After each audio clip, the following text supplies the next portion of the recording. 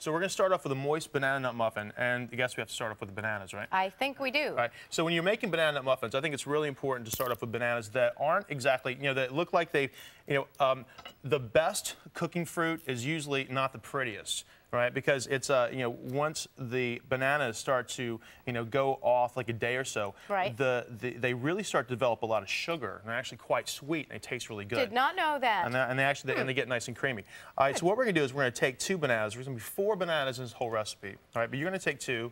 All right, you can have that one. They're a little ripe though. Yeah, well, you want those, right? You want that. When you're making banana bread or banana muffins, you want one that's like a day or 2 old. All right. And if you have some that you pick up from a grocery store, I'll take that one. All righty. 2 for you and 2 for me. 2 right? for 2.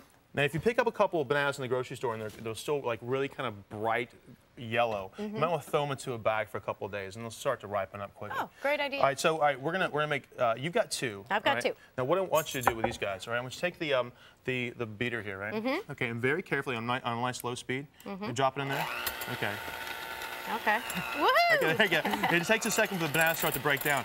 But what Jack's doing, she's going to break the bananas down and use her two for moisture, right? Bananas actually contain quite a bit of water, right? It's going to be liquid. So she's going to cream those down so the bananas stay nice and moist. And I'm actually going to take 2 bananas and kind of hand crush them, all right? So 2 are for moisture and 2 are for texture. So when you break the muffin open, you can actually see this banana muffin. Oh, great. Right. So you know you're eating a banana muffin when? Yeah, exactly, when you can see it. I'm breaking it down. Exactly, right. Good. So you've got 2, and I've got 2. So you're just using a fork, so it's loosely done. I'm just going to mash them up with a fork. All righty. All right, a cup of brown sugar. Fold that in. Good. That's good, perfect. Okay, so cream it together, you're going to add 2 eggs. All right, so I've got my my bananas are nice and mixed up like that. I think it looks going to look really good for a texture start like that. I'll mix my dry ingredients together, right? So I've got a cup and a half. Okay, I'm snagging cup here. Got a cup and a half of whole all-purpose flour, right? All right, 1 and a half.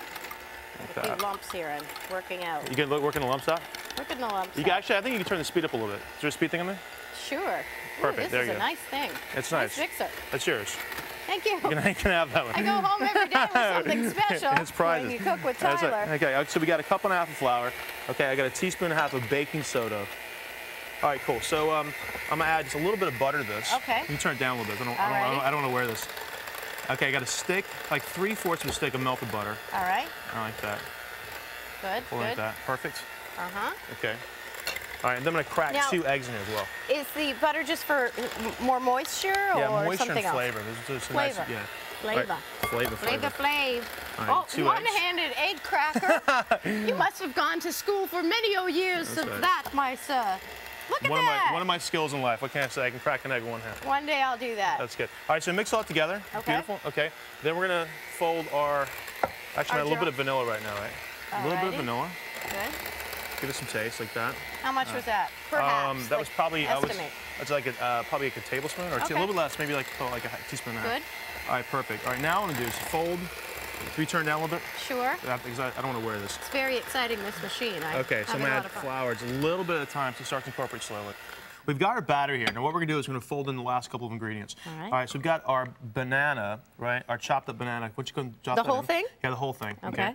That's good. Now, the first 2 bananas we actually pureed with a cake mixer, and that's gonna make the muffins very moist. It's also give it a very sort of banana-y kind of flavor.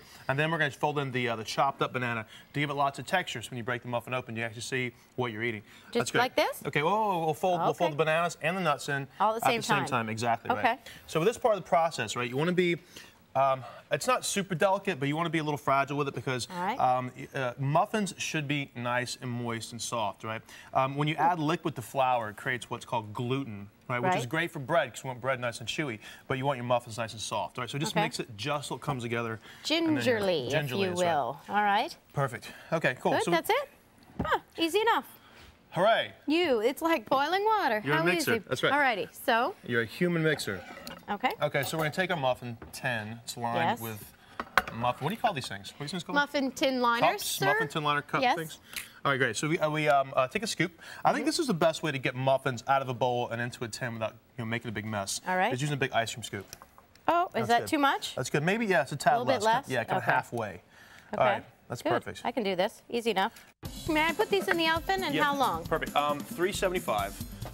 for somewhere between 18 and 20 minutes. We're going to start to look at them at 18 minutes. On the upper At rack? 20 minutes would be great. Yep, that's perfect. Lovely.